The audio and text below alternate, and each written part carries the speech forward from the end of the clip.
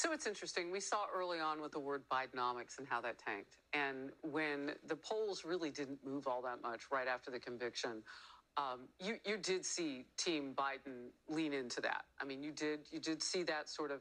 But then the conviction of Hunter Biden, his son, also a convicted felon. I mean, things start to get a little muddied. But I mean, Trump raised so much money after that conviction that maybe you just don't help him out. I would point to this just real quickly. I wouldn't lean too hard if I were Joe Biden on the idea of democracy, because you know what you need to be a democracy? You need to be a sovereign nation. And the border crisis tells us that anybody can get in at any time. And our border agents are working their hearts and minds out to keep us safe.